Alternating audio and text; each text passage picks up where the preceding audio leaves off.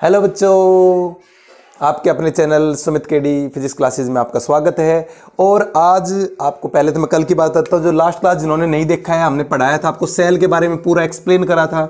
Cell के बाद में आपको बताया गया था कि ईएमएफ क्या होता है, इलेक्ट्रोमोटिव फोर्स के बारे में बताया था, टर्मिनल वोल्टेज के बारे में पढ़ाया था, टर्मिनल वोल्टेज के बारे में भी पढ़ाया था, इंटरनल रेजिस्टेंस के बारे में भी बताया था, इंटरनल रेजिस्टेंस के बारे में भी आपको पढ़ाया गया था। जिन बच्चों ने वो क्लास नहीं देखी है वो ये क्लास देखिए। आज हम क्या करने वाले हैं, आज बड़ा ही इंपॉर्टेंट टॉपिक होने वाला है। इस क्लास को आपको देखना बहुत ज़रूरी है, आईआईटी जेईई के लिए बड़ी इंपॉर्टेंट चीज़ है भाई। ये जिन भी बच्चों को करना है ये आपके कंपटीशन में बहुत ज़्यादा हेल्प करेगी। तो आपको कुछ इस तरह के सर्किट आपको दिख रहे हैं। हमने सीरीज और पैरेलल कॉम्बिनेशन पढ़ लिया था। ये जो इनको बोलते हैं कॉम्प्लेक्स सर्किट, क्या बोलते हैं इनको? कॉम्प्लेक्स सर्किट देखते हैं तो इन्हें देख के हमें कुछ तो लग रहा होगा कि सीरीज है, कहाँ पैरेलल करे, कहाँ सीरीज है, तो यहाँ समस्या आ रही है। फिर ऊपर से दो सेल जोड़ दिए गए, 5 वोल्ट का है और 10 वोल्ट का है। तो इस तरह के कॉम्प्लेक्स सर्किट को आज आखिरी तक इस जो क्लास होगी इसके खत्म होगी, तब तक आप इन तरह के सर्किट को सोल्व करना सीख जाओगे। चलते हैं क्लास पे।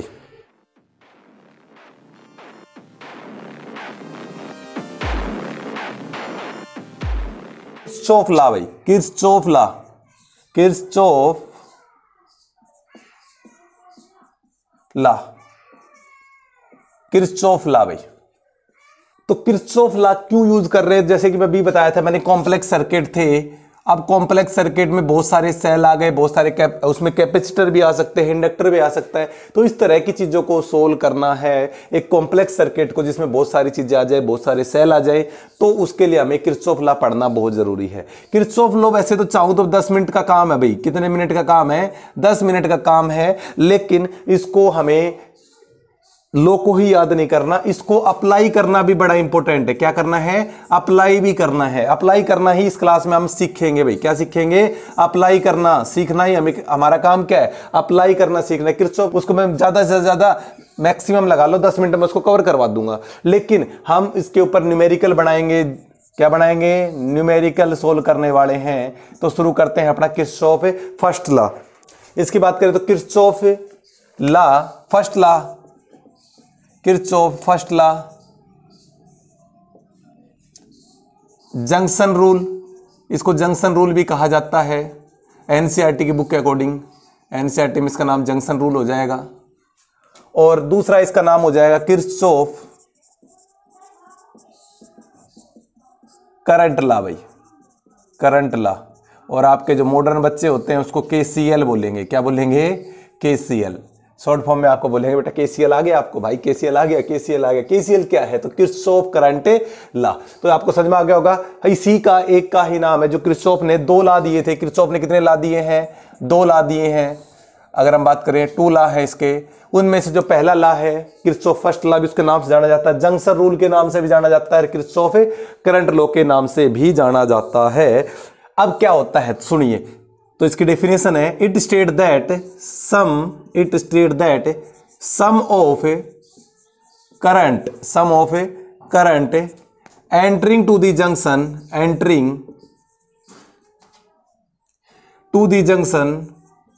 सम of the current entering to the junction is equal to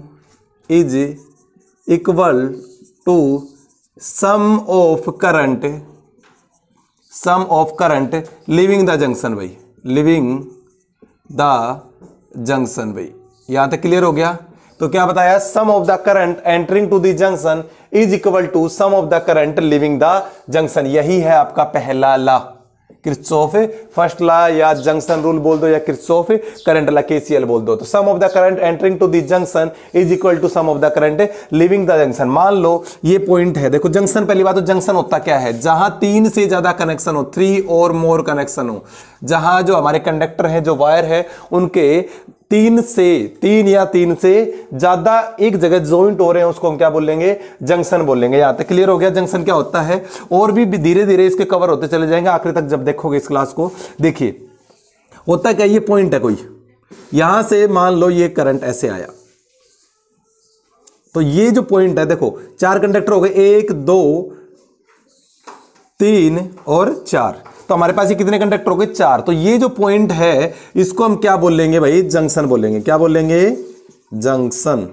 तो जंक्शन समझ में आ गया, जहां पे 3 या 3 से ज्यादा कंडक्टर जुड़े हुए हो, वायर जुड़े हो, उसको हम बोलेंगे जंक्शन। देखिए हो क्या रहा है, यहां से मान लो I1 करंट जा रहा है, यहां I2 जा रहा है, यहां कितना करंट वापस यहां से कितना गया, I3 गया और ये I4 गया। तो ये बोला सम of the current entering to the junction, मतलब जो I1 है प्लस I2 है, I1 है प्लस I2 है, किसके बराबर होगा, सम of the current living the junction. देखो ये दोनों इस जंक्शन में आ रहे हैं और ये दोनों जा रहे हैं, तो इसका मतलब ये हो गया I3 प्लस I4। यहां तक क्लियर हो गया कि जितना करंट आया और जितना करंट गया दोनों क्या है, बराबर है। यानी कि कोई भी चार्ज यहां एक्यूमुलेट नहीं हो सकता, जंक्शन पे कोई ठहरेगा नहीं, जितना आया उतना ही चला गया। क्लियर होगी, कोई भी चार्ज यहां रुक नहीं सकता। तो हमें पता लग गया जितना करंट आया उतना करंट चला गया, यही जंक्शन का लॉ है। या आप कई बार ये भी सुना होगा I1 प्लस I2, ये इधर आएगा तो माइनस का I3 माइनस का I4 is equal to 0। Clear हो गया, यानी कि इसको ये भी बोल देते हैं सम ऑफ द करंट। अगर इसी को लैंग्वेज को चेंज करूं तो क्या लिखा जाएगा, सम of current eight junction is 0। Some of the current यानी कि समेशन लगा देता हूं मैं, कहां पे, तो आंसर जंक्शन पे। तो आई है वो किसके बराबर हो जाएगा भाई, 0 के बराबर हो जाएगा। क्लियर हो गई, सम of the current at the junction is 0। Clear हो गई, तो सभी का जो जोड़ है जंक्शन के ऊपर वो क्या हो गया, 0। साइन कन्वेंशन की बात करूं, साइन कन्वेंशन हमेशा याद कर लेना, साइन कन्वेंशन ये हम पहले भी पढ़ चुके हैं भाई, ठीक है ना। साइन कन्वेंशन, जो करंट जंक्शन की तरफ जा रहा है उसको लेंगे पॉजिटिव, टुवर्ड जंक्शन भाई, टुवर्ड जंक्शन, टुवर्ड जंक्शन क्या लेंगे, positive. Away from the junction, away from junction is taken as a negative भाई। ये आपको पता, देखो ये हम दोनों इधर जा रहे हैं, I1 और I2 इसके जंक्शन की तरफ जा रहे थे, इन दोनों को कैसा लिया हमने, प्लस। देखो प्लस ले रखा है, ये दूर जा रहे हैं तो इनको क्या ले लिया हमने, देखो माइनस और माइनस ले रखा है ना। तो जो अंदर की तरफ जाओगे जंक्शन को उसको प्लस और बाहर जा रहे हो तो उसको माइनस, ये इसकी साइन कन्वेंशन आ गई। क्लियर होगी। उसके बाद में इसको लिखने का तरीका ये होता है सम of the current at the junction is 0, तो वो भी फॉर्मूला आपका तैयार हो गया। लेकिन स्टेटमेंट ये वाली सबसे बेस्ट है, सम of the current entering to the junction is equal to some of the current living the junction, मतलब जितना करंट आया उतना ही वहां से चला गया। थोड़ा और देखो, मैंने इस तरह का क्वेश्चन हमने डिस्कस करा था। तो अगर मैं बात करूं यहां पे, जैसे कि मैं पूछूं आप लोगों से ये और ये, देखिए आप बताओ मेरे को खुद ही, यहां I1 करंट गया, यहां I2, मान लो यहां 5 एम्पियर करंट गया या 2 एम्पियर करंट गया, यहां कितना करंट जाएगा बताओ, ये करवाया था ना, कितना जाएगा, तो 7 एम्पियर। कितना जाएगा, 7 एम्पियर। पता था ना कि 5 एम्पियर इधर गया, 5 एम्पियर इधर गया, तो यहां से एक दोनों कंबाइन होकर जाएंगे। स्केलर एडिशन याद करिए, आपको बताया गया था स्केलर एडिशन में, तो 5 प्लस में 2 7 हो जाएगा, याद है ना। तो यहां से कितना करंट गया, 7, तो यही तो करा, देखो इधर जा रहा था तो हमने क्या लिया प्लस, तो प्लस के लिए 5 और 2 7, बाहर जा रहा है तो माइनस, कितना आ गया 0। यहां कितना करंट रखा, 0, तो करंट तो कोई रुका ही नहीं ना। तो यही बात है कि जंक्शन पे कोई करंट नहीं रुकता, जितना आता है वहां से निकल लेता है, यहां नहीं रुकेगा भाई। क्लियर हो गई। इसका पूछ लिया जाता है किरचॉफ का फंडामेंटल प्रिंसिपल, क्या पूछते हैं इसके बाद में, फंडामेंटल प्रिंसिपल, मतलब सिद्धांत बताना है किस प्रिंसिपल पे किरचॉफ लॉ काम करता है। तो हम कहेंगे law of conservation, law of conservation of charge भी, law of conservation of charge पे ये काम करता है। किस पे काम करता है, ये बहुत इंपॉर्टेंट क्वेश्चन बनता है भाई यहां से, कि किस प्रिंसिपल पे आपका केसीएल लॉ है, जो किरचॉफ का करंट लॉ है वो काम करता है। तो क्या बोलोगे, law of conservation of charge के ऊपर, यानी कि जो चार्ज का कंजर्वेशन, देखो कैसे कंजर्वेशन, जितना चार्ज, देखो करंट किससे बनता है आपको पता है, फ्लो ऑफ चार्ज से, यानी कि जितना करंट बनेगा किससे बनेगा, चार्ज से बढ़ता है। जितना चार्ज, मान लो 1 सेकंड में 5 चार्ज गया तो कितना कूलम बन गया, कितना करंट बन गया, 5 एम्पियर का। तो यहां से कितना गया, 2 कूलम के गए, तो कितने एम्पियर का करंट बन गया, 2, क्योंकि अरे जागने आई इज इक्वल टू क्या होता है, क्यू बाई टी, यानी कि जिसे जितना कूलम चार्ज है, जैसे मान लो यहां से हमने कहा जी 2 कूलम चार्ज गया, कितना गया, 2 कूलम चार्ज गया, तो 2 कूलम यहां से चार्ज गया इन 1 सेकेंड, तो कितने एम्पियर का करंट बन गया, 2 एम्पियर का करंट बन गया। तो जितना आपके चार्ज मूव करेंगे उतना ही तो करंट बनता है। तो जितने चार्ज यहां से गए, मान लो 5 कूलम गए, यहां से कितने कूलम गए, 5 कूलम गए, 2 कूलम गए, तो यहां कितने गए, 7 कूलम गए कि नहीं गए। तो यानी कि ये जो लॉ है, जो करंट, देखो बात तो हो रही थी करंट की कि करंट के ऊपर है ये लॉ, लेकिन करंट किससे बनता है? तो आंसर है चार्ज से। तो ये इसका काम करता है कि चार्ज को क्रिएट कर सकते हैं ना डिस्ट्रॉय कर सकते। Charge can not be create और नॉट डिस्ट्रॉय। तो यहां से गए, यहां से जितने चार्ज जाएंगे वो 1 सेकंड में उतने ही फ्लो कर जाएंगे, तो कोई दिक्कत नहीं आएगी। तो आपको किरचॉफ लॉ हो गया, सम of the current entering to the junction is equal to some of the current living the junction. और इसका बेसिक प्रिंसिपल पूछ लिया है तो law of conservation of charge. इसको थोड़ा सा हेडलाइन करके रखना भाई, तो ये अपना ढंग से अच्छे से पता होना चाहिए, ठीक है बेटा। अगर उसके बाद में एक चीज और पूछो आप लोगों से, चलो मैं एक फिगर बना देता हूं, न्यूमेरिकल नहीं दे रहा, वैसे फिगर बना रहा हूं। मान लो ये है प्लस, ये एक सर्किट बना रहा हूं मैं यहां पे अपनी मर्जी से।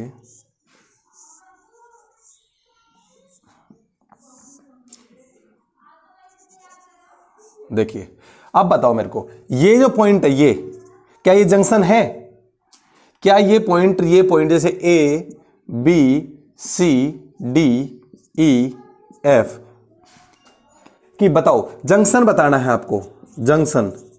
तो जंक्शन की मैंने डेफिनेशन बताई थी, जहां 3 या 3 से ज्यादा 3 और मोर कनेक्शन हो। देखिए कनेक्शन कहां ज्यादा है? 1 वायर, 2 वायर और 3 वायर, ये होगा ना, 1 वायर 2 वायर और 3 वायर। जहां 3 वायर दिख रहे हैं यानी कि बी और ई, ये क्या है आपके जंक्शन है।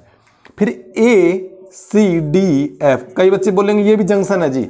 2 वायर से जंक्शन नहीं बनेगा, ध्यान रखना। इसको हम बोल सकते हैं नोड बोल सकते हैं, क्या बोल सकते हैं?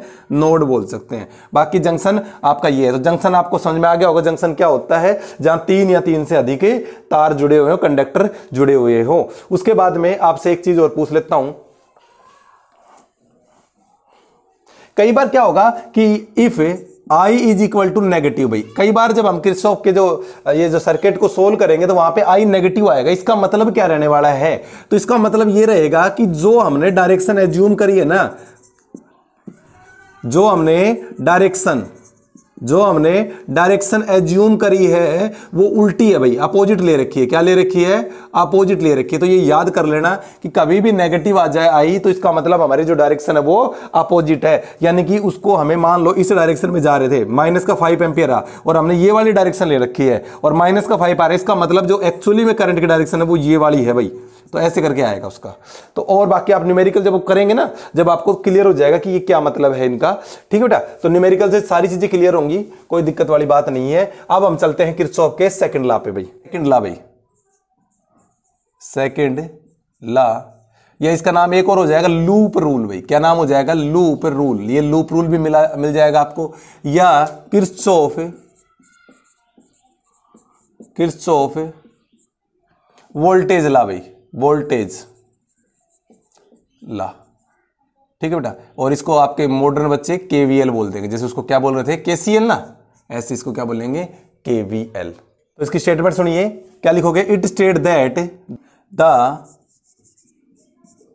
algebraic sum of potential, algebraic sum of potential around a closed loop, around a closed loop, याद रखना भाई, ये क्लोज लूप को ध्यान से समझना। Close algebraic sum of potential around a closed loop is 0 भाई, ये स्टेटमेंट थी, ठीक है बेटा। तो ये आपकी स्टेटमेंट थी, algebraic sum of potential around a closed loop is 0। तो ये आपकी सेकंड लॉ क्लियर हो गया होगा आपको। फर्स्ट लॉ क्या बताया था? सम of the current entering to the junction is equal to some of the current living the junction, या फिर ये भी बता सकता था कि सम of the current at the junction is 0। तो इसी प्रकार से ये डेफिनेशन है, the algebraic sum of potential around a closed loop is 0। यानी कि जो क्लोज लूप होगी, लूप आप लूप के बारे में पता होना चाहिए, जैसे जंक्शन के बारे में पता था, इसलिए इसका लूप रूल था, उसका नाम क्या था? जंक्शन रूल भी नाम था उसका। तो क्लोज लूप होती क्या है? तो अभी हमने देखो लूप क्या है, तो देखिए मैं एक सर्किट बना रहा हूं, ये लो एक सर्किट बनाया, अभी बनाया था वैसे भी, यहां मैं बना दूं,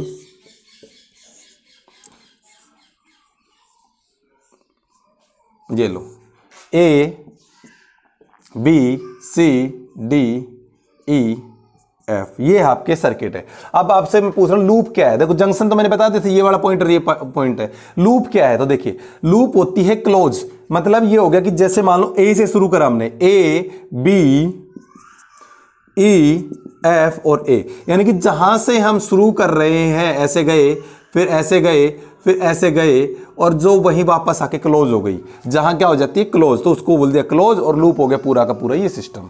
तो A B E F A ये क्या है कि लूप बन चुकी है भाई, क्लियर हो गई। ओपन लूप, अगर आप एफ तक रहते हो तो ये ओपन हो जाएगी, क्लोज हो जाएगी जब आप वापस पहुंच जाओगे। जब भी आपको किरचॉफ का सेकंड लॉ लगाना होगा तो ये लूप क्लोज होनी चाहिए, उसके बिना आपका सॉल्यूशन नहीं होगा। तो याद करना था, algebraic some of potential around a close loop is 0। अब इसमें कुछ चीजें और देखनी है अपने को, जैसे कि पोटेंशियल गेन, एक वर्ड आएगा पोटेंशियल गेन, और एक आएगा पोटेंशियल ड्रॉप। तो जब भी पोटेंशियल गेन हो तो आपको लिखना है गेन के लिए प्लस वी, और ड्रॉप हो जाए यानी कि लूज हो जाए तो माइनस का वी। तो ये आपको पता होना चाहिए। तो अब आपको इसको देखो, आपको कहूंगा जी मैं ये रास्ता चूज कर लो, आपको ये कहूंगा कि ये रास्ता चूज कर लो, मतलब क्लॉकवाइज चूज कर लो या फिर एंटी क्लॉकवाइज, बोलो कौन सा करोगे, क्लॉकवाइज या एंटी क्लॉकवाइज, बोलिए। इसमें जो रास्ता चूज करना है वो क्लॉकवाइज चूज करना है या एंटी क्लॉकवाइज। तो आप कहोगे जी क्लॉकवाइज, कुछ बच्चे ऐसे भी मिलेंगे जो कहेंगे एंटी क्लॉकवाइज। तो भाई साहब यहां पे आपको एक पूरी सुविधा दे रहा हूं मैं आपको कि इस लॉ में आपकी मर्जी है कि आप क्लॉकवाइज चूज करोगे या एंटी क्लॉकवाइज। समझ में आ गया कि आपकी इच्छा है कि आप क्लॉकवाइज चूज करो, आपकी इच्छा है एंटी क्लॉकवाइज चूज करो। दूसरी बात, करंट की डायरेक्शन है वो भी आपके ऊपर ही डिपेंड करेगा कि आप डायरेक्शन कौन सी चूज करोगे। तो आपके ऊपर है, आपको जैसा करना है करिए, लेकिन लॉ ये सही लगाना है, बस इतना ध्यान रखना। इसकी साइन कन्वेंशन बताने वाला हूं थोड़ी देर में। और पोटेंशियल गेन हो तो बता दिया प्लस का वी, और पोटेंशियल ड्रॉप हो तो माइनस का वी। अब बोलोगे जी इसका मतलब क्या है, इसका मतलब जब साइन कन्वेंशन बताएंगे तब हो जाएगा, कोई टेंशन वाली बात नहीं है। उसके बाद में आपसे पूछ दे कि क्यों ऐसा क्या सिस्टम है, क्लॉकवाइज एंटी क्लॉकवाइज, कोई सी भी ले ले, तो आपको पढ़ाया गया था potential is the property of position, it do not depend on the path. Potential do not depend on path, कभी भी पाथ पे डिपेंड नहीं करता है, पोटेंशियल पाथ पे डिपेंड नहीं करता है। सिर्फ किस पे डिपेंड करता है पोटेंशियल, तो आंसर पोजीशन पे डिपेंड करता है। तो देखिए जहां से आप चले थे सब कुछ करके वापस वहीं तो आ गए, सब कुछ वहीं तो आ गए। तो इसीलिए तो कहा गया कि सम of the potential around a close loop is 0। तो ये इसका रिप्रेजेंट करने का सिंबल हो गया, जैसे थोड़ी देर पहले कराया था ना, summation of I is equal to 0।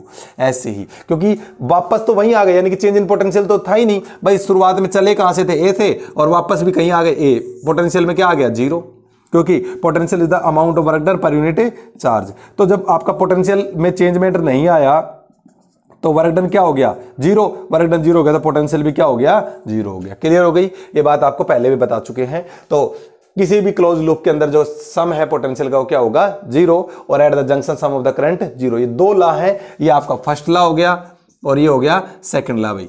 अब हम क्या करने वाले हैं, आपका प्रिंसिपल किस प्रिंसिपल पे काम करता है, ये फंडामेंटल इसका प्रिंसिपल क्या है। तो भाई इसका प्रिंसिपल याद कर लेना, law of conservation of energy. भाई किस पे काम करता है, law of conservation of energy पे काम करता है। पहले वाला लॉ था लॉ ऑफ कंजर्वेशन ऑफ किस पे था, बताओ कमेंट करो। पहला लॉ किस पे डिपेंड करता था, पीछे देख के नहीं करना, ध्यान रखना। और सेकंड लॉ किस पे करता है, law of conservation of energy. चलो मैं बता देता हूं, नहीं बता रहा, ठीक है बेटा, तो खुद करना है आपको। उसके बाद में चलते हैं आगे।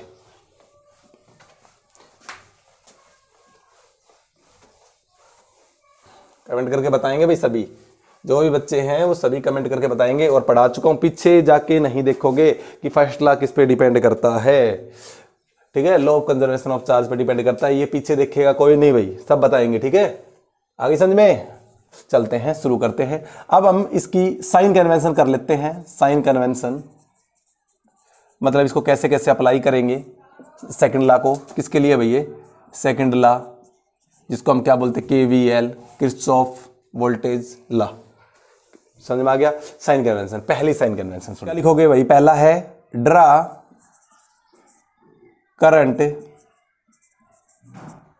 फ्रॉम वन और मोर सेल। भाई ड्रा करंट फ्रॉम वन और मोर सेल, यानी कि एक या एक से अधिक सेल से आप अपनी मर्जी से करंट ड्रॉ कर सकते हो। बट कंडीशन डाल रहा हूं भाई, ड्रॉ करंट फ्रॉम वन और मोर सेल, बट एक कंडीशन ये रहेगी, it follow KCL, Kirchhoff current law को फॉलो करना चाहिए। जैसे कि हमने बताया था, यहां से एक डायग्राम दिखा देता हूं मैं, या करंट गया I1 या करंट गया I2, तो यहां से कितना करंट जाना चाहिए, तो आंसर I3 गया, और I3 कितना होना चाहिए, तो I1 प्लस I2 के बराबर। जैसे कि मान लो ये 5 एम्पियर है, ये 2 एम्पियर, यहाँ कितना करंट जाएगा, 7 एम्पियर। तो इस तरह से ये किरचॉफ करंट लॉ को फॉलो करना चाहिए, केसीएल को फॉलो करना चाहिए। दूसरा बात करते हैं, दूसरी कंडीशन ये है कि लूप शुड बी क्लोज्ड।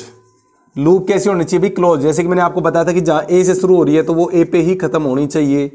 उसके बाद में लूप कोई सी भी लो, चाहे उसमें कितने भी नंबर ऑफ कैपेसिटर हो, चाहे आपका कितने भी बैटरी हो यानी कि सेल हो, कितने भी उसमें सेल लगे हुए हो, रजिस्टर लगे हुए हो, कुछ भी लगा हो, अपनी मर्जी से आपको एक क्या करनी चाहिए, एक लूप को, क्लोज लूप को सेलेक्ट करना है भाई। ये याद कर लेना, क्लोज लूप को ही लेना है, क्लोज लूप को लेना है। और पहला ला क्या बताया कि जो इसकी साइन कन्वेंशन है वो केसीएल का अप्लाई होना चाहिए। आपकी मर्जी है किधर से करंट आप फ्लो करवाते हो। तीसरी condition, direction of path, direction of loop यानी कि पाथ, ये आपकी मर्जी है। आप क्लॉकवाइज लोगे, आपको बता चुका हूं मैं, या एंटी क्लॉकवाइज लोगे, ये भी आपकी मर्जी है कैसे लोगे। जब न्यूमेरिकल कराएंगे तो बिल्कुल क्लियर हो जाएंगे। तो तीसरे नंबर पे क्या आता है, डायरेक्शन ऑफ लूप, यानी कि जो पाथ है आप कैसा लोगे, आपकी मर्जी, आप क्लॉकवाइज चलना चाहते हो या एंटी क्लॉकवाइज चलना चाहते हो। फोर्थ नंबर पे अब जो इंपॉर्टेंट क्वेश्चन जो आपसे बात हो रही थी कि जो कैसे पता चलेगा कि जो पोटेंशियल है, कैसे पता चलेगा कि पोटेंशियल ड्रॉप हो रहा है या गेन हो रहा है भाई, कैसे पता चलेगा कि पोटेंशियल ड्रॉप हो रहा है या गेन हो रहा है। अब ये सीखते हैं, पोटेंशियल ड्रॉप होगा या गेन होगा। इस टॉपिक को आपको ढंग से बताना पड़ेगा भाई। अब ये जो बताने वाला पोटेंशियल ड्रॉप की कहानी, रेजिस्टेंस के अक्रॉस से बताऊंगा, सेल के अक्रॉस से बताऊंगा, वो इंपॉर्टेंट रहने वाली है, तो इसको ध्यान से समझना भाई। क्लियर हो गई? अगर ये नहीं समझ में आया तो समझ लो न्यूमेरिकल नहीं बनेगा आप लोगों से। तो सबसे पहले हम बात करेंगे पोटेंशियल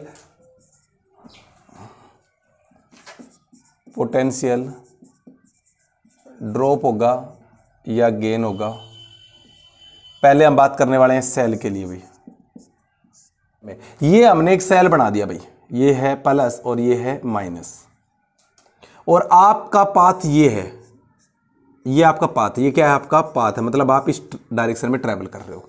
तो आपको पता है ये है प्लस और ये है माइनस, यानी कि ये हायर पोटेंशियल पे है और ये लोअर पोटेंशियल पे है। समझ रहे हो? ये हायर पोटेंशियल पे, ये लोअर पोटेंशियल पे। यहां तक क्लियर हो गया कि ये हमारा पाथ हो गया भाई, जो हम पाथ चूज करेंगे, और ये है हायर पोटेंशियल और ये क्या है, लोअर पोटेंशियल है। यहां तक क्लियर है, हायर पोटेंशियल और लोअर। आप क्या कर रहे हो, इस रास्ते से जा रहे हो ना, मतलब हायर से लोअर की तरफ जा रहे हो। इसका मतलब क्या हुआ, हायर से आप लोअर की तरफ जा रहे हो ना। हायर से जब आप लोअर की तरफ जाओगे तो पोटेंशियल गिरेगा या बढ़ेगा, बताओ आप। डाउन आया ना भाई, 50 से आप 20 पे आए तो क्या हुआ, डाउन आया। और जब भी डाउन आए तो उसका ईएमएफ आपको लेना है माइनस में। यहां तक क्लियर हो गया? यानी कि जब आप हायर से लोअर की तरफ जाते हो तो पोटेंशियल क्या हो रहा है, गिर रहा है। गिरना हो तो क्या लगाना है, माइनस। इसी प्रकार से ये वही सेल है, ये प्लस और ये माइनस, ये हायर है ये लोअर है, और आप जा रहे हो इस रास्ते से। अब आप समझ में आ गया होगा कि आप लोअर से हायर जा रहे हो, आप लोअर से हायर जा रहे हो। जब लोअर से हायर जाओगे तो आपका जो चेंज इन पोटेंशियल आएगा वो कैसे लोगे, बताओ भाई, प्लस। बोलो प्लस होगा कि नहीं होगा, प्लस। यहां तक क्लियर हो गया कि जब आप लोअर से हायर की तरफ जाओगे तो क्या लेना है, आपको प्लस लेना है। तो सेल का कब खत्म हो गया। अब ये रट्टा मार लो, आपके दिमाग में रख लो कि जब भी आप प्लस से माइनस की तरफ जाते हो, जब भी आप प्लस से माइनस की तरफ जाते हो तो माइनस, और माइनस से प्लस की तरफ जाते हो तो प्लस। या फिर हम इसको शॉर्टकट में बताएं, ट्रिक बताऊं इसकी मैं सेल के लिए। जब भी आपका सर्किट में है तो ट्रिक बता देता हूं कि देखो आप लास्ट में क्या आ रहा है, देखो यहां जा रहे हो ना तो लास्ट में क्या आ रहा है, माइनस, तो क्या लोगे आप, माइनस। क्लियर हो गई? लास्ट में क्या आ रहा है, यहां पे जब इधर से इधर गए तो लास्ट में क्या मिल रहा है, सेल का कौन सा हिस्सा मिला, माइनस वाला ना, तो माइनस ले लेना। और जब आप इधर से इधर की तरफ गए माइनस, लास्ट में क्या मिला आपको, प्लस, तो प्लस लेना। बोलो समझ में आई नहीं? ये ट्रिक थी कि जो लास्ट पॉइंट पे आपको मिलेगा, लास्ट पॉइंट पे आपको जो सेल के अंदर मिलेगा वही लेना है। देखो आप इधर गए, इसके बाद में क्या मिला, माइनस, तो माइनस ले लो। बार बार ये याद करने की जरूरत नहीं है। देखो कंसेप्ट भी बता दिया कि जब हायर से लोअर की तरफ जाते हो तो पोटेंशियल क्या होता है, ड्रॉप होता है, और जब लोअर से हायर की तरफ आते हो तो पोटेंशियल बढ़ता है, लोअर से हायर की तरफ जाते हो तो। लेकिन अब ये तो हो गया आपको समझने के लिए, अंडरस्टैंडिंग के लिए, लेकिन इसकी ट्रिक आप रट्टा मार लो, ये तो बिल्कुल रट्टा मार लो, क्योंकि न्यूमेरिकल में बार बार आपको देखने की जरूरत ही नहीं पड़ेगी अगर ये ट्रिक समझ में आ गई तो। दूसरी ये देखिए, आप इधर जा रहे हो माइनस से प्लस, लास्ट में क्या आ रहा है, प्लस आ रहा है ना, तो प्लस में ले लो, बात ही खत्म हो गई। बोलो समझ में आई या नहीं ये ट्रिक। उसके बाद में हम सेल के लिए हो गया। अब रजिस्टर के बारे में बात करते हैं। रजिस्टर यानी कि रेजिस्टेंस। मैंने क्या करा, एक रेजिस्टेंस बनाया, ये देखिए एक रेजिस्टेंस बनाया, इसमें मान लो करंट ये जा रहा है आई, इसमें करंट जा रहा है आई। एक रेजिस्टेंस और बना दिया मैंने, और इसमें करंट जा रहा है इस डायरेक्शन में। चलो इसी डायरेक्शन मान लेता हूं करंट, इस डायरेक्शन में, किसी डायरेक्शन मान लो, आपकी मर्जी है। दोनों में करंट गया आई डायरेक्शन में। अब आपका रास्ता, इसमें हो सकता है आपने ये रास्ता चूज कर रखा हो, ये आपका पाथ है। इसमें हो सकता है आपने ये लिया ना, तो ये पास रास्ता चूज कर रखा आपने, ये आपका पाथ हो गया रास्ता, ठीक है। इसमें ये रास्ता चूज कर लिया आपने पाथ, इसमें ये वाला चूज कर लिया। इसका पोटेंशियल कैसे निकालोगे, तो पोटेंशियल का फॉर्मूला तो सभी जानते हो, V equal to I into are. Potential का फॉर्मूला तो आई इंटू आर। अब मुझे कैसे पता लगेगा कि इसमें पोटेंशियल रिड्यूस हो रहा है या गेन हो रहा है, तो समझ लो ध्यान से कि हमेशा करंट फ्लो करता है, ये करंट जा रहा है ना, हमेशा करंट फ्लो करता है, कंसेप्ट समझ लो, बाद में ट्रिक भी बता दूंगा। करंट फ्लो करता है, ऑलवेज करंट फ्लो करता है फ्रॉम, याद कर लेना, higher potential to lower potential. इसका मतलब ये जो एंड है यहाँ हायर पोटेंशियल है, और ये एंड है जो लोअर पोटेंशियल है। बोलो समझ में आई या नहीं आई। ये जो एंड है ये हायर पोटेंशियल है, ये एंड है वो लोअर पोटेंशियल है। Current always flow from higher to lower potential, higher से लोअर, हायर से लोअर। अब आप देखो किधर जा रहे हो, वही वाला केस आ गया, लोअर से हायर की तरफ जा रहे हो, लोअर से हायर की तरफ जा रहे हो, तो इसका मतलब प्लस का आई इंटू आर आएगा, V equal to I R. तो प्लस का, बोलो बात समझ में आई या नहीं आई। देखो करंट किधर से किधर जा रहा है, हायर से लोअर की तरफ, हायर से लोअर की तरफ गया है, नहीं गया। जब हायर से लोअर की तरफ जाएगा करंट, तो मतलब कि आपका पोटेंशियल क्या हो रहा है, देखो अब यही तो समझाना था पोटेंशियल ड्रॉप। तो हायर से लोअर की तरफ जाएगा, तो अभी बताया था पोटेंशियल गिर जाएगा, और हायर से लोअर गया तो पोटेंशियल क्या हो जाएगा, गिर जाएगा। और करंट हमेशा फ्लो करता है हायर से लोअर। अब आप पे डिपेंड करता है कि आप किधर जा रहे हो, करंट हमेशा हायर से लोअर की तरफ मूव करता है। तो यानी कि जिस डायरेक्शन में करंट फ्लो कर रहा है, मतलब ये करंट जा रहा है ए point, B point, C point, D point और ई पॉइंट। मैं आपसे पूछना चाहता हूं कि हायर पोटेंशियल क्या होगा, क्या बताया था, हायर से लोअर की तरफ जाता है current. Current always flow from higher to lower position. तो इसका मतलब जो ई है और ए है, बताओ कहां पोटेंशियल ज्यादा होगा, तो ई पे सबसे ज्यादा पोटेंशियल, उसके बाद डी पे, फिर उसके बाद सी पे, फिर बी पे, फिर ए पे, तो सबसे कम पोटेंशियल ए पे। तो ये समझ में आ गया। इस रेजिस्टेंस के अक्रॉस बात करूं मैं, तो एल ये हो गया, हाई ये हो गया। अब आप अपना रास्ता बताओ किधर जा रहे हो, इधर से इधर जा रहे हो, इसका मतलब लोअर से हायर में तो प्लस में लेना है I R, V equal to I R. और आप देखो इधर जा रहे हो मतलब हायर से लोअर, तो माइनस में आई आर लेना है। बोलो समझ में आई या नहीं आई। अगर आप हायर से लोअर की तरफ जा रहे हो तो मतलब गिर रहे हो, देखो ये रहा, हायर से लोअर की तरफ जा रहे हो, तो हायर से लोअर की तरफ जा रहे हो, तो यहाँ पे आप कहां जा रहे थे, लोअर से हायर की तरफ, तो गेन हो रहा था ना। तो ये देखिए आप कहां से जा रहे हो, हायर, लोअर से हायर की तरफ, तो देखो गेन हो रहा है। दोनों में फॉर्मूला सेम लग रहा है, लोअर से हायर की तरफ जा रहे हो तो क्या हो रहा था, प्लस का। ये देखो प्लस का ही तो है, लोअर से हायर की तरफ जाओगे तो तरीका वही है, सेल हो चाहे कुछ भी हो। हाँ या देखो आप हायर से लोअर की तरफ जा रहे हो तो माइनस का घट रहा है ना, ड्रॉप हो रहा है, हायर से लोअर की तरफ जा रहे हो इधर तो घट रहा है, तो माइनस का आई आर। यहां तक क्लियर हो गया। ट्रिक मैंने बताई थी कि सेल के लिए तो बता दिया था कि लास्ट में जो दिखेगा, मतलब आप इधर जा रहे हो तो माइनस लेना है, इधर जा रहे हो तो लास्ट में क्या मिल रहा है, सेल का प्लस मिल रहा है। यहां क्या करेंगे, यहां तो कोई टर्मिनल भी नहीं है, कुछ नहीं टेंशन लेनी। आप याद कर लेना, अगर आप करंट की क्या बताया, अगर आप करंट की डायरेक्शन में जाते हो, ट्रिक सुन लो भाई, अगर आप करंट की डायरेक्शन में जाते हो, ध्यान से सुनना भाई, ध्यान से, करंट की डायरेक्शन में जाते हो, करंट की डायरेक्शन में जाते हो तो लेना है माइनस का आई आर। क्या लेना है, माइनस का आई आर। और करंट के अपोजिट जाते हो, करंट के अपोजिट जाते हो, देखो करंट के अपोजिट जाते हो तो प्लस का आई आर। बताओ ये समझ में आया नहीं आया। करंट के अपोजिट के लिए प्लस का और डायरेक्शन के लिए माइनस का। क्लियर हो गई। ये दो लो थे, दोनों में ट्रिक बता दी गई आपको। अब हम इसके न्यूमेरिकल करने वाले हैं। सर्किट है, क्वेश्चन नंबर फर्स्ट करवा रहे हैं हम। अब करना क्या है, अपने को अपनी मर्जी से पहला काम होगा कि करंट की डायरेक्शन पता करना। करंट की क्या करें, तो मैं मान लेता हूं कि करंट इधर से जा रहा होगा x, क्या मान लेता हूं यहां से करंट x जा रहा होगा, और इस प्लस से यहां से करंट निकल रहा होगा, मान लेता हूं मैं y करंट निकल रहा होगा।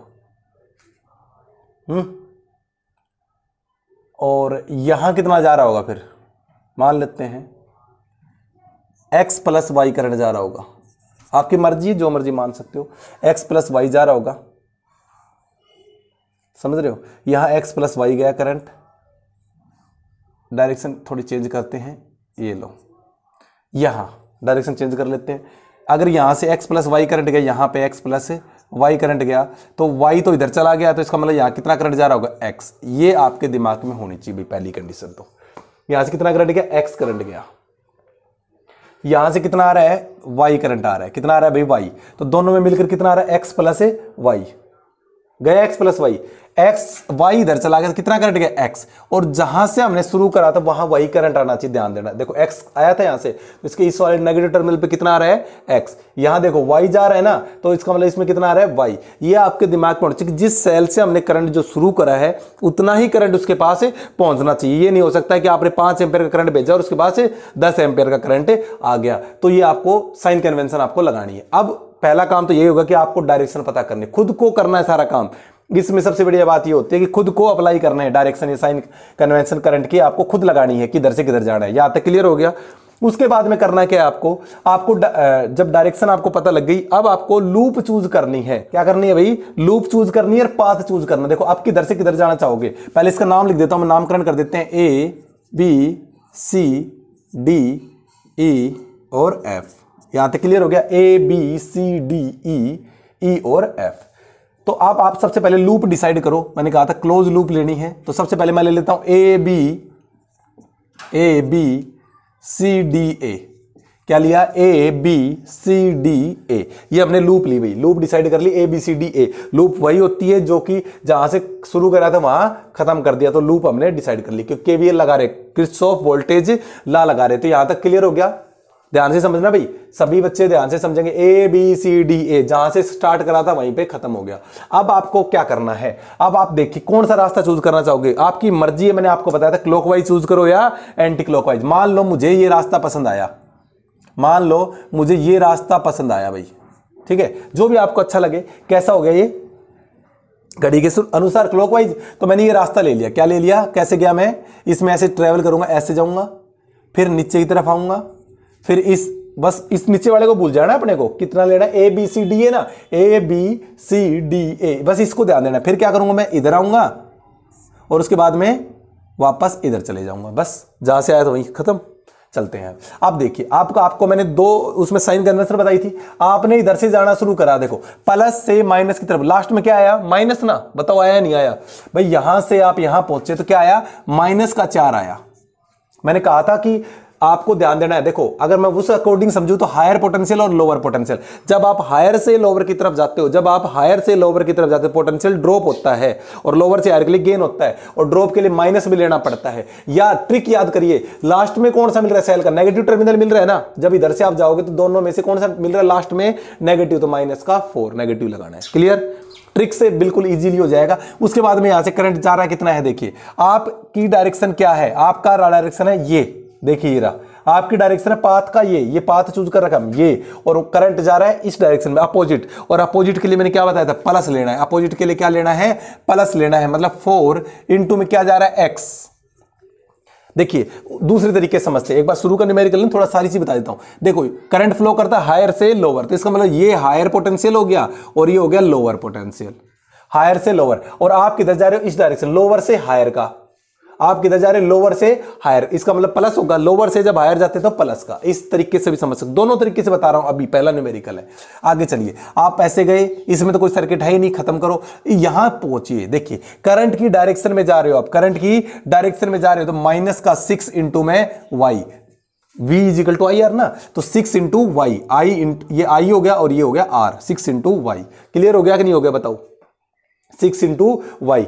या फिर आप दूसरे तरीके समझे तो ये हो गया करंट ऐसे जा रहे हैं तो ये हो गया हायर पोटेंशियल, ये हो गया लोअर। और जब आप और आप किधर जा रहे थे, इसी डायरेक्शन, जब आप हायर से लोअर की तरफ जाते हो, जब आप हायर से लोअर की तरफ जाते हो तो पोटेंशियल क्या हो जाता है, गिर जाता है। हायर से लोअर की तरफ जाते हो तो पोटेंशियल गिर जाता है, गिरने के लिए क्या लगाते हैं, माइनस। तो दोनों तरीके से बता रहा हूं, ध्यान से समझना इन चीजों को, एक बार समझने की देरी है। उसके बाद में आगे गए, ये देखिए लास्ट में क्या मिल रहा है आपको, मैंने कहा था ना, हायर पोटेंशियल लोअर की तरफ जाओगे तो पोटेंशियल गिर जाएगा। या फिर आप दूसरे तरीके से लास्ट में सेल के क्या मिल रहा है, माइनस का 10। तो आप सभी को आई होप आपको समझ में आ रहा होगा 10, और फिर जाके इसमें कोई नहीं है, ए तक पहुंच गए। इक्वल टू में सम ऑफ द पोटेंशियल क्या बोला था, 0। इक्वेशन तैयार है, इक्वेशन अपनी तैयार है। देखिए क्या करते हैं, सोल्व होता है तो कर दो। 10 और 4 14, कितना होगा 10 और 4 14, माइनस का 14, तो 4x माइनस का 6y इज इक्वल टू 14। यहां तक आएगा या नहीं आएगा बता दो, मैंने सीधी सीधी बात। 10 और 4 14, माइनस का तो माइनस को धरा के प्लस का 14, 4x माइनस का 6y। क्लियर हो गई या नहीं हो गई। उसके बाद में चलते हैं आगे, लूप नंबर एक और डिसाइड कर लेते हैं भाई, लूप एक और डिसाइड करते हैं। देखिए जितनी वेरिएबल हो ना, जितने वेरिएबल हो, मतलब x y z एक और होता, तो जितने वेरिएबल हो ना उतने ही आपको क्या लेना है, उतना ही आपको जो आपको ये लूप है वो लेनी पड़ेगी। यहां सिर्फ 2 वेरिएबल x और y, पूरी इक्वेशन में x और y के अलावा कुछ नहीं है, तो हमें सिर्फ 2 लूप की जरूरत पड़ेगी। 2 से निकल जाएगा, एलिमिनेशन मेथड लगा के, सब्स्टिट्यूशन मेथड लगा के, क्रॉस मल्टीप्लिकेशन मेथड लगा के। मैथमेटिक्स में आपने पढ़ा है 10वीं क्लास में, जो बायो के स्टूडेंट है उनको टेंशन लेने की जरूरत नहीं। 10वीं क्लास में जो मैथ का चैप्टर पढ़ा था 3rd, वहां से करिए ना। लूप डिसाइड करो दोबारा से, D C E F D, D C E F D। भाई इस बार मैं ना आपको डायरेक्ट ट्रिक वाले मेथड से करवा रहा हूं, डायरेक्ट ट्रिक से। देखिए अब मैं लूप पाथ डिसाइड कर, लूप डिसाइड कर लिया हमने, लूप के बाद पाथ डिसाइड करो। मान लो किधर जाना चाह रहे हो, मान लो आप ऐसे जाना चाह रहे हो, ऐसे गए, फिर ऐसे गए, ऐसे गए। मैं तो भाई ऐसे जाऊंगा, भाई आपकी मर्जी, आप ऐसे चले जाओ, समझ रहे हो ना, आपकी मर्जी, आप कैसे भी चले जाओ। ऐसे गए ना आप, तो मैं ऐसे जा रहा हूं। देखिए इधर से चलना शुरू करा, लास्ट में मिला प्लस, बैटरी का मिला प्लस, तो 10 का वोल्ट लगा सकता, 10 प्लस का, लास्ट में मिला बैटरी का प्लस। उसके बाद में यहां गए, देखिए आप इधर जा रहे हो, करंट इधर जा रहा, अपोजिट के लिए क्या लगाते हैं, प्लस, अपोजिट के लिए क्या लगाते हैं, प्लस, अपोजिट के लिए क्या लगाते हैं, प्लस 6 और इंटू में y। यहां तक क्लियर हो गया। या फिर आप समझो कि हायर से लोअर की तरफ करंट जाता है, आप जा रहे हो लोअर से हायर, तो प्लस हो रहा है, गेन हो रहा है, उस तरीके से समझ सकते हो। आगे आया, ऐसे ऐसे आया, इधर गया, इधर गया, इधर गया, इधर गया, यहां पहुंचिए। डायरेक्शन, करंट की डायरेक्शन ऐसे, आप जा रहे हो अपोजिट डायरेक्शन के लिए, और अपोजिट के लिए प्लस, अपोजिट के लिए प्लस लेना है तो 2, अपोजिट के लिए 2, और करंट कितना जा रहा है, x plus y, current x plus y, plus का। दोबारा समझ लो, करंट ऐसे जाता है, ये हायर, करंट इस डायरेक्शन में जा रहा है ना, तो हायर से लोअर, और आप क्या जा रहे हो, लोअर से हायर, तो गेन हो रहा था प्लस।